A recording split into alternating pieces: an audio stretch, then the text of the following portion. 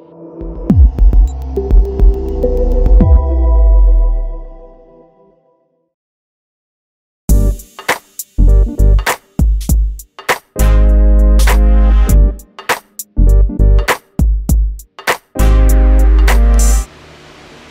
a bit more work on the drift Cobra here. The Chelsea to Nofa drift clinic is in 2 days. Less than that, actually. It's on Sunday, it's Friday night. We're gonna get this thing ready to go. Gotta hustle and get it done. Ordered a new brake caliper for the front, so hopefully we can fix that grinding noise. Just gonna try to take care of a few other things.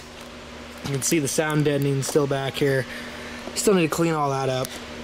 Get that passenger seat in there, but I really need to get this brake caliper fixed. But first thing first, let's get the car jacked up, get the wheel off there, and start pulling the brakes apart.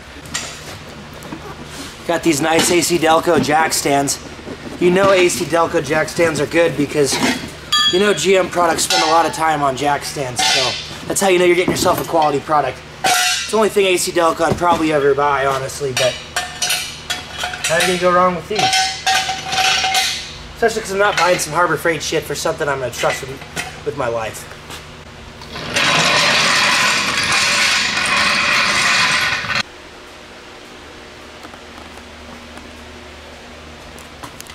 So the issue is something, I don't know what it's a full floating caliper. You can see it kind of just floats around in this thing.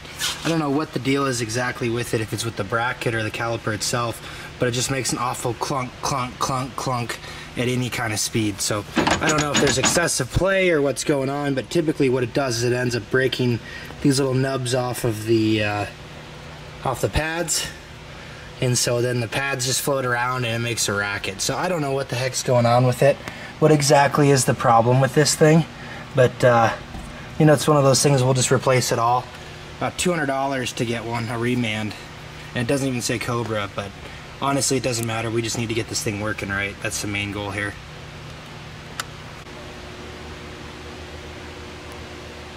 Don't mind the misspelling there. So we kind of discovered that pulling the steering, I put the steering rack limiters in, and that actually helps because when you pull it out, it actually goes... It hits and it fucking pulls into this. Yeah. The tire hits the inner control arm there. That's crazy. Steve must run a lot. I bet I would ask what tire Steve runs. Well, he runs a. I think he runs a little skinny. I think he runs a 235. Yeah, some rubber. So yeah, definitely. But with it out, it stops right about here, which is still. I mean, that's gangsta Mac. That's like 60 degrees. Yeah, so we'll throw that back in there, and that'll still be plenty of angle. I'm not gonna need that much angle anyway. So. That's with the stops because you don't have to stop out. Yeah. On the side. And nothing hits. So he's like perfect.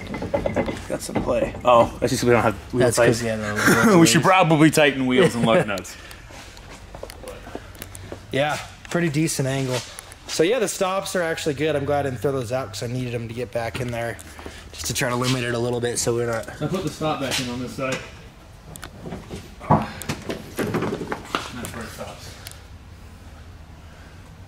That's crazy. You don't have S197 problems, that's for sure. So yep. We lit! Awesome. That's still good. Yeah, that's still a nice angle. Yeah, we ended up putting a new bracket on here. That other bracket was worn out. Hopefully it tightened up the play that we had in there. And, I mean, you could go out further with the arm and change tire size. If you made the arm go out. Yeah. Change tire extended size, the arm out. Smaller tire in diameter, and with a larger wheel spacer, you could get some fucking Steve Mass like 85 degrees of angle. The fucking shopping trolley shit. Yeah. I don't know. That's pretty good angle, I think, for all I need. Yeah, that's more than I got. That's more than I need, honestly, at this point BMW. in my career. I guess that's plenty. Like if you're driving with that much angle, like you're doing some gangster shit anyway. Yeah, yeah. You're not. That's gonna be hard to sustain that kind of angle. Yeah. Well, this thing doesn't have the power. Except if you're driving like me. Yeah. You don't have the rear grip that a BMW has, so. Yeah, I don't think it'll be necessary. I can change that. Well, I gotta put IRS in it. Yeah, I wouldn't tell anybody. I have some traction brackets that we can put in here that might help. I would say get ready to spend like $4,000. No, that's get like about $4,000 and throw it into the back of this thing. I have $4,000 in this whole freaking car. I'm not gonna put $4,000 in a build IRS in it. That's why I have a hard time justifying this. I'm a budget drifter. I don't want to piss away my whole life's future on drifting. I love it, but I don't want to ruin my life. He does have a new wife and stuff. She's not my wife yet, but still. Okay, sorry. I got 5 vehicles that take my money. I got too much shit that takes my money. He could sell one car. He could just sell one car and then he'd be set. Put IRS in the back of this thing. No, who's welcome to Pro-Am. Supercharger? Ain't worth it. I ain't a Pro-Am caliber driver.